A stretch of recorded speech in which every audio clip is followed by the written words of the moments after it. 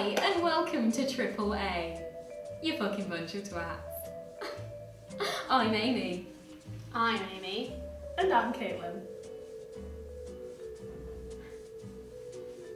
On today's show, we're going to be showing you how to make a paper mache spoon. Now for this, you can try paint it silver and give it a christening, or you can use it for your cereal, but make sure you gloss it first or else it'll go soggy, like your cereal and your life. And don't forget it's Christmas, the time of joy, in gift giving, in crippling debt. Now, to save you from buying those expensive gifts for those family members, such as my great aunt Margaret who got me a watch last year, even though she's a giant cow, I have decided to make some glistening snowflakes. Yay! Now remember guys, when giving this gift you're going to have to put your special voice on, because to get away with it, they're going to have to think you're a little bit retarded. Whoa, not too much glitter there, Caitlin. Are you actually calling me fat? Are you calling me fat? Are you seriously calling me fat? I only had 2 biscuits in the break, and it's Christmas. I'm supposed to be good. Right, Yeah, okay. lovely. Okay, anyway. Okay, today I'm going to be showing you how to make, yes, you guessed it, divorce papers. For this, you're going to need divorce papers, a pen, and a knife to kill your ex with. I'm talking to you, Greg.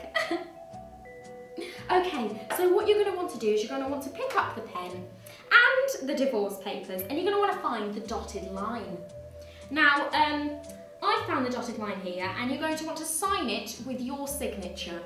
Okay, like so. But be careful not to go through the paper like I just have. Okay, secondly, you're going to want to grab the knife and you're going to want to approach your ex and cut off his testicles. Yes, cut off his testicles, which I have done beforehand. You're next going to want to grab, yes, PVA glue.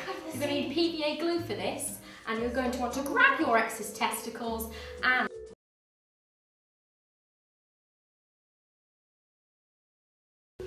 Hi, sorry about that guys. It appears that we are balls deep in technical difficulties. Now to make your spoon, you're going to need some paper mache. So for this, you're going to want to try and crumple it up into the shape of a spoon. Just try and make it like a spoon. Like a... Fuck's sake! Do you know what? Just buy one from fucking Sainsbury's like I did. Paint it, no one gives a shit. It's a fucking spoon. Caitlin, do you fucking snowflakes? Well, that was an experience. Let's just hope that she finds someone to spoon with before the next segment. Anyway, what I'm going to be showing you is how to make some snowflakes for Christmas, yay! Now, these are really easy and simple to make. You'll have loads of them in no time. You'll probably have enough for 3 Christmases worth. Now what you need is paper, glue, glitter, and some scissors. You need to ask an adult or someone's permission to use them. Okay.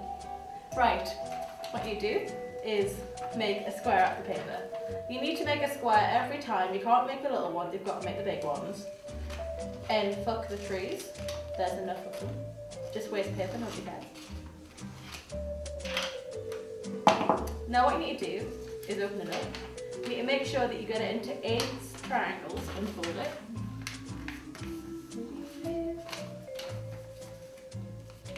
So it looks like this, and then fold it again. So you have a triangle that looks like this. Now this is the difficult part. We need to cut out bits of the triangle. You need to do this delicately so that you're not to break the triangle. Here we go. You can do this. Oh, for fuck's sake. I need to start cutting big bits of cake. And little bits of cake.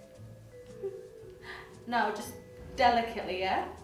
Okay, we can do this. Just cut a bit out there. Cut a bit out here. I'm doing this very fast just to show you. You can spend longer on it and make it more detailed. Be nice. unlike mine.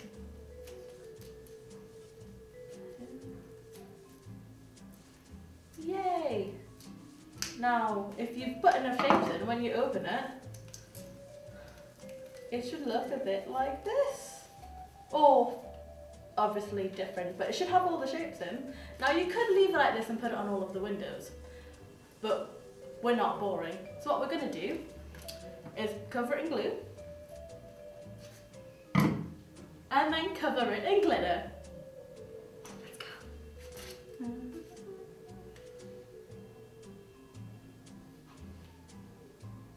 For fuck's sake, Kennedy, you're using all my budget!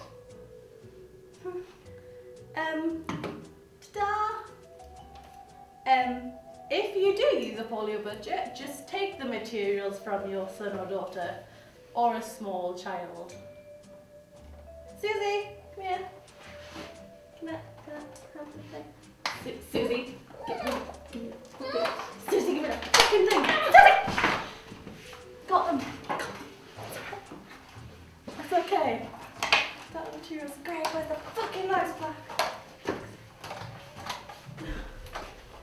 If you do find yourself in a state of disability, then you could always try perhaps pimping out your mobility aids, like Pimp My Crutch, for example.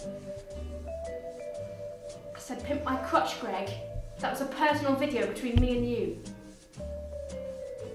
Anyway, all you need to do for this is have a crutch.